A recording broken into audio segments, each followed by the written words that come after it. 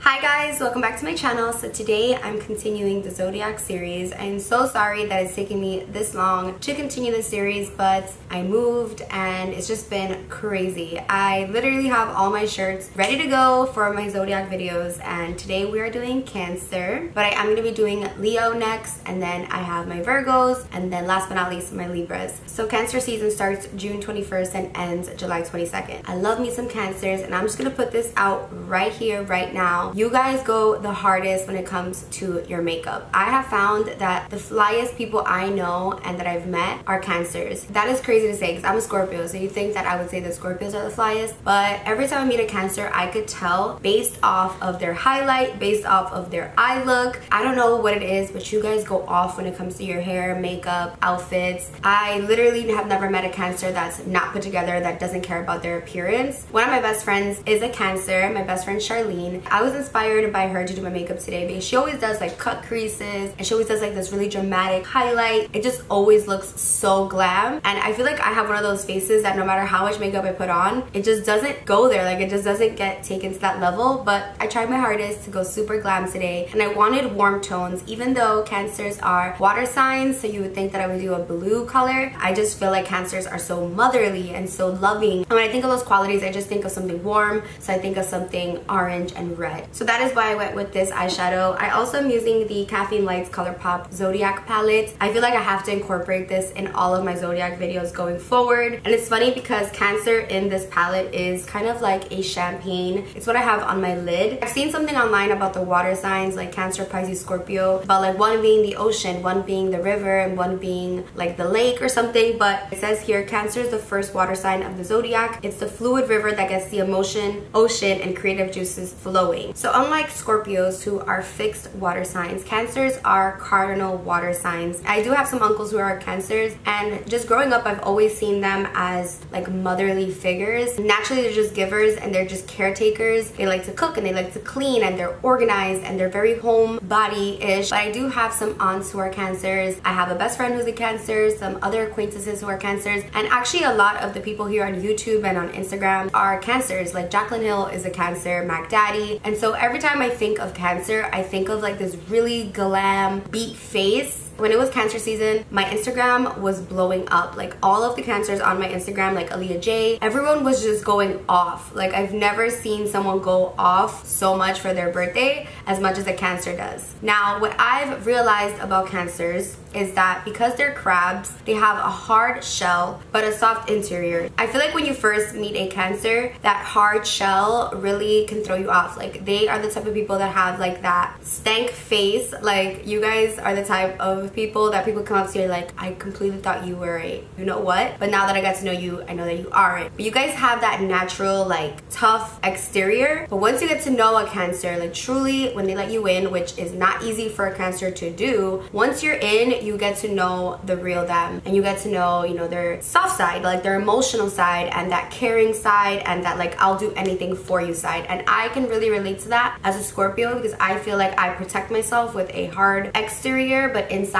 I'm like just trying to love and be loved. So I feel like Cancers and Scorpios really have that in common, whereas Pisces, who is the other water sign, I feel like they're just sweet inside and out. Like you can almost just tell, like you want to go up to a Pisces and just tell your whole life to a Pisces. I feel like Cancer and Scorpio, especially when they're together, people are kind of like intimidated. But don't get me wrong, it's not like you want to go mess with a Cancer and like poke their buttons, but I just feel like even if you do poke their buttons, it takes a lot more for them to actually like lash out at you. Like they're the type to really hold things in. And so my biggest advice for a Cancer is to stop doing that and to stop holding so much emotion and just like anxiety inside and just let it out. Cancers are also huge on relationships. Pisces and Cancer are relationship hoppers. I feel like Cancers especially though love to be in relationships. Like they feel whole when they're with someone, and so sometimes I feel like they'll settle for something even though it's not what they truly want or not what they truly deserve. I know some Cancers who are, when they're single, are always looking for love, and I feel like when you're looking for it is when you're not gonna get it, and when you do get it, it might not even be it. I feel like you really have to just focus on yourself, focus on your growth, on making you happy. Another thing that I've noticed about Cancers, and don't get mad at me, listen, sometimes the truth hurts, but I'm just here to tell you what I feel. Trust me, I was raw and open with all of the signs, including my own. So this is just me being completely raw out here. But I feel like Cancers tend to escape life. I feel like Pisces and Cancer tend to have these addictions, and I've noticed, and this is like across the board, this is not just 1, 2, 3 people that I know, they like to escape their reality. So, and most of the times that escape is through travel. Cancer has the most stamps in their passport because y'all do not stop traveling. And I could even just tell on my Instagram who's a Cancer and who's not. One, based off their fleeky makeup, and two, based off their travel posts. So I just feel like Cancers, like literally every Cancer that I know when I was on Instagram, they were all away for their birthday. This is just something that I've noticed. Of course there's single Cancers out there, and of course there's Cancers out there that don't like to travel. This is just something that I have noticed. One of my aunts is a Cancer, and we've talked about this, like we've sat down and talked about this, and she's even admitted to me, like, I give too much. Like, I put up with things that I shouldn't put up with. I'm the one that cares more and loves more, and sometimes I leave myself out. But I just think it's like a natural born instinct for Cancers to give their all to somebody. And what happens when you do that is I feel like you are left a little bit empty, filling someone else's cup without filling up your own first. And that's why I've always said, like, I always want to be in a relationship with a Cancer, because I see the devotion and the obsession that Cancers tend to have with people. But I will say, one time I posted on Instagram, like, what sign was the worst that you've dated? And I got a lot of females saying Cancer, and I was honestly shocked. I was like, what? Like, who wouldn't want to date a Cancer? And a lot of people were saying, like, oh, those emotional Cancers can't deal with their baby cry selves, like, don't want to deal with that. I never really see Cancers as crybabies. Like, I feel like they're emotional, but they hold it in. So I've always held this really, like, high standard for Cancers. Like, I'm always like, they're like the ultimate for relationships. Although now I kind of feel like Capricorn, Taurus, maybe not Taurus,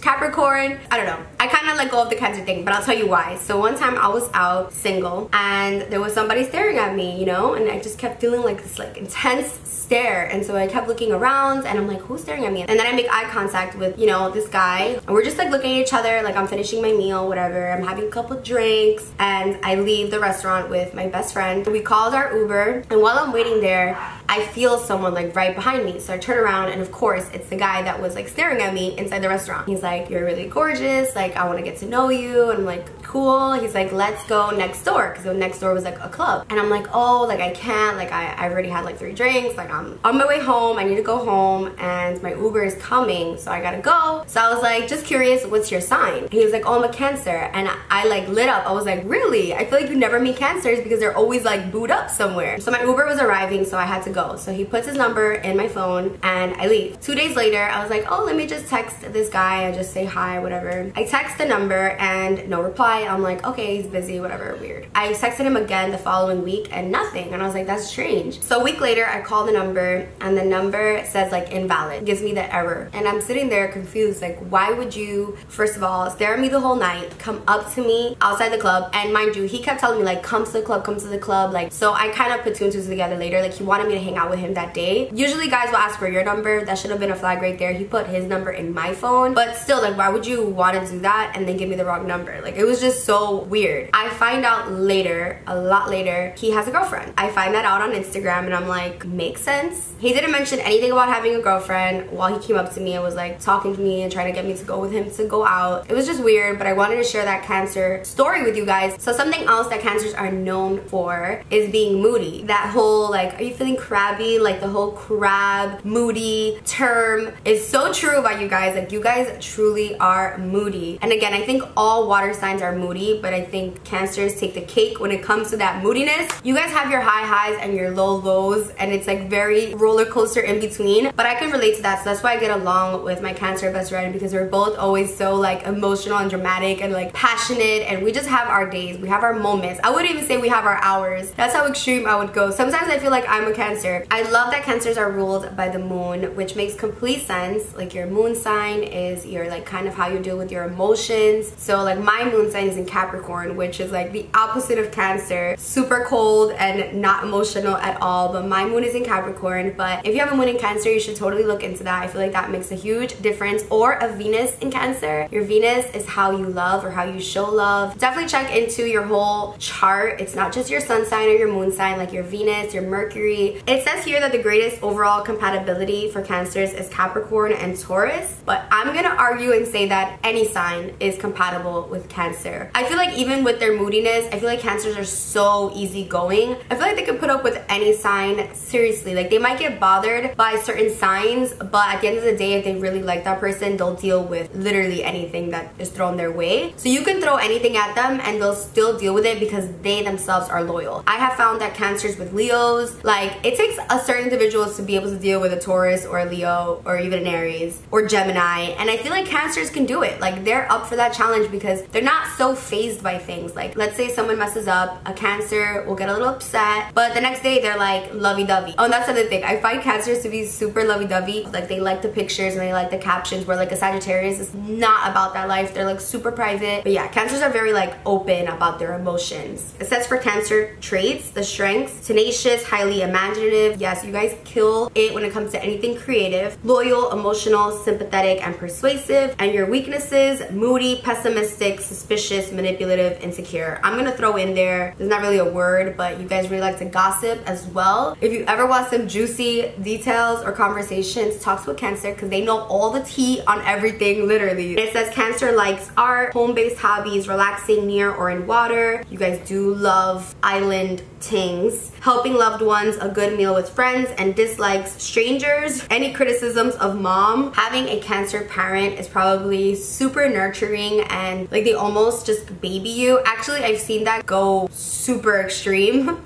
Like, I know someone who's a Cancer, they're just so attached and obsessed with their kid. It's a little much, but yeah, so I feel like that nurturing, you know, you gotta like ease up on it sometimes. Again, it depends though. In relationships, some people like to be smothered. Get yourself a Cancer, because Cancer will devote their whole lives to you. Let me know, like always, if you're a Cancer, if you're dating a Cancer, if you're married, divorced, let me know about Cancers in the comments. Let's discuss the sign Cancer. I feel like I would just want to clear this up. Yes, these Zodiac videos have to do with the makeup, but I feel like more so it has to do with me talking about the sign. So I might just rename this whole series, like not just makeup tutorial. If you have any suggestions on like how I should name these videos so that it's not so like makeup based, because I kind of want it half and half. I want it makeup based, but also just me talking about the sign. Let me know. Also, if you want me to do like other astrology videos, like once I finish this series, let me know like what you guys want me to talk about, or maybe we could do like a Q&A with Zodiac. I don't know. Maybe there's like a Zodiac challenge out there. I'm rambling, but yes, let's talk about Cancers in the comments, and let's go ahead and jump into this makeup tutorial that I came up with for my super glam bomb AF Cancers. So we're gonna go ahead and get started. First, I'm just cleaning up underneath my brows with some Tarte Shape Tape Concealer. And for an eyeshadow primer, I'm using the P.Louise base, and this is in Rumor 02. This is going to enhance the eyeshadows and make them look a lot more colorful. The first palette that I'm using is the Kathleen Lights ColourPop Zodiac palette, and I'm using the shade Taurus, which is the perfect transition shade, and I just applied that with a fluffy brush. Next, I'm going into the Alamar Cosmetics palette, and I'm using Cocoa Taxi, also with the fluffy brush in my crease. And then I went in with Tropico with first a fluffy brush and then a more precise brush to really get that pigment to show up. And I love this color. It's a super like fun orange, and I love oranges in the crease. And to add more definition, I went in with Cafecito from that same Alamar Cosmetics palette. I'm just applying that to my outer V as well as into my crease. I applied that same P.Louise eyeshadow base on top of my eyeshadow, kind of like a cut crease, so that this Zodiac Cancer shade can show up a lot more. I love the P.Louise base under shimmers, and then I applied a little bit more of that orange in between, so that it's not such a like stark line. It just kind of blends into one another. So I love the Cancer shade, especially with that P.Louise base. It showed up so pigmented. And then here I'm applying Dose of Colors. This is Extra Baggage. And then I applied a little bit of fresh Vitamin Nectar water to my face before applying my lashes. These are the Lilly Lashes Miami. And for primer, I'm using the Tatcha primer. And for foundation, I'm using the Lancome Teint Idole Ultra Foundation. That went really fast. I'm blending that out with a Real Techniques brush. And then I went in with a beauty blender so that I don't have any harsh lines. I'll have all of the products listed down below. I concealed with the Tarte Shape Tape, and I applied that underneath my eyes, to the bridge of my nose, my chin, and my forehead. So I'm blending that out with a combination of the booty of the beauty blender as well as the brush. And then to set my under eyes, I'm using this new Lancome Long Time No Shine powder in translucent. Absolutely love that, and I use that same powder to set my whole face. For a bronzer, I'm using MAC Dark Golden MSF, and I'm just using that with a Marc Jacobs bronzer brush. And for my eyebrows, I lightly filled them in with Anastasia Brow Wiz in medium brown, and I applied that same cafecito color to my outer V. Here, I'm just wisping away that translucent powder, and I'm contouring my nose. I use a little bit of Dark Golden and a little bit of Hoola bronzer. For blush, I'm using Nars Orgasm blush.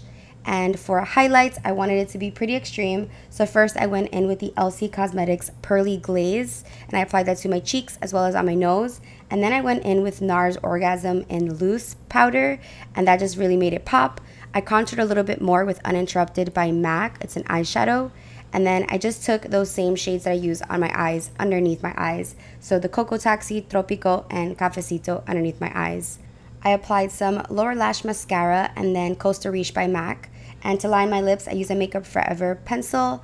And then for lipstick, I use the KKW. This is Classic K and then Juicy Lip Gloss because I feel like cancers really like peachy lips. I set my eyebrows and then I applied the Resi highlight to the bridge of my nose and my inner corners for a little bit more pop.